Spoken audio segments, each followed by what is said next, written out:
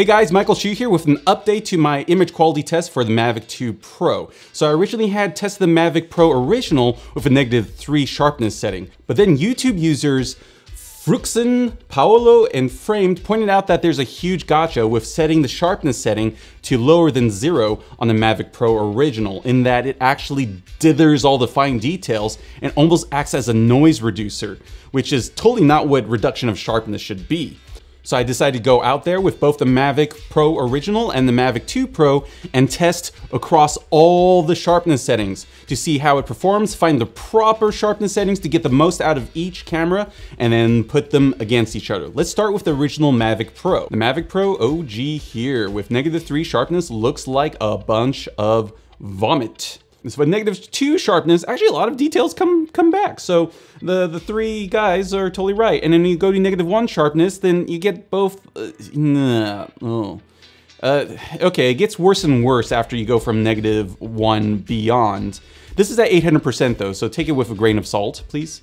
Let's go into plus sharpness. It just gets worse and worse in terms of artificial sharpening up from there, all right? So from here, let's take a look at side by side, actually. This way it's a little bit easier to see. You can see that the -3 sharpness is pretty horrific. When you go to -1, then you get the shingles again. But when you get to 0, you get like shingles plus a lot of mosquito noise, which I am guessing is from the grain of the teeny little sensor. So I would say that probably -1 would be the kind of compromise between less noise and more detail. All right, now let's take a look at the Mavic 2 Pro. Now, -3 is really fuzzy wuzzy when you're looking at it 800%, but it gets a little bit better at -2. I would say -1 is probably gonna be, yeah, that looks pretty good. But the moire and false colors are kind of, or fake colors are coming in. Actually, 0 sharpness is looking good. It doesn't look too artificial, but once you get to +1, it's a little nasty. Right there, and yeah, let's, maybe we shouldn't do that, but we're gonna look at -3, +3, oh my god, +3 is just, ugh.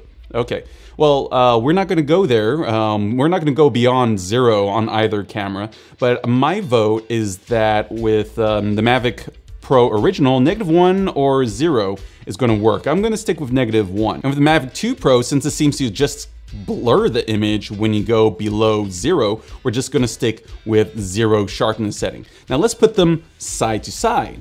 Okay, now this is kind of a toughie because, like, okay, on the left, sure, you could see finer details, but with the finer details, it's kind of all that mosquito noise and such. And this is the lowest mosquito noise at this setting, the -1 setting, okay? And with the, on the right, at 0, it's fuzzy, but it's smoother. And the DJI's official response to this whole softness controversy is that it does raw subsampling, not pixel binning. So I think that's kind of what we're seeing here. It's smoother, which is what DJI says is the benefit of raw subsampling, but it is softer. So when it comes down to pure sharpness, Mavic 2 Pro loses. And Mavic 1 wins, but it is kind of balanced out with all the craptacular compression and grain noise. So, oh man, it's really hard. I would say that pick your poison. Overall, I think the Mavic 2 Pro is still overall better because of dynamic range, better color, the hyperlapse settings of, collision avoidance and such. But if sharpness is your priority for upgrading and the reason why you would even consider the Hasselblad camera, then you know what, maybe wait until the next version. Overall, the sharpness is a little bit disappointing, but the drone as a whole is very impressive. I've been pretty happy with it. So I think it's just, a matter of like equipment limitations when you try to cram so much into a small, teeny little drone. I mean, they're cramming a 1-inch sensor for the first time on such a compact little drone. So I don't think DJI is doing planned obsolescence like some people are crying. Overall, I think the pros outweigh the cons.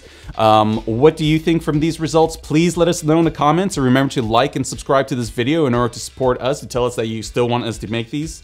And apologies for the horrible autofocus because I'm shooting with the GH5 right now and I didn't want to go like and be out of focus, but apparently it just goes out of focus on its own because it can't make up its mind what to focus on.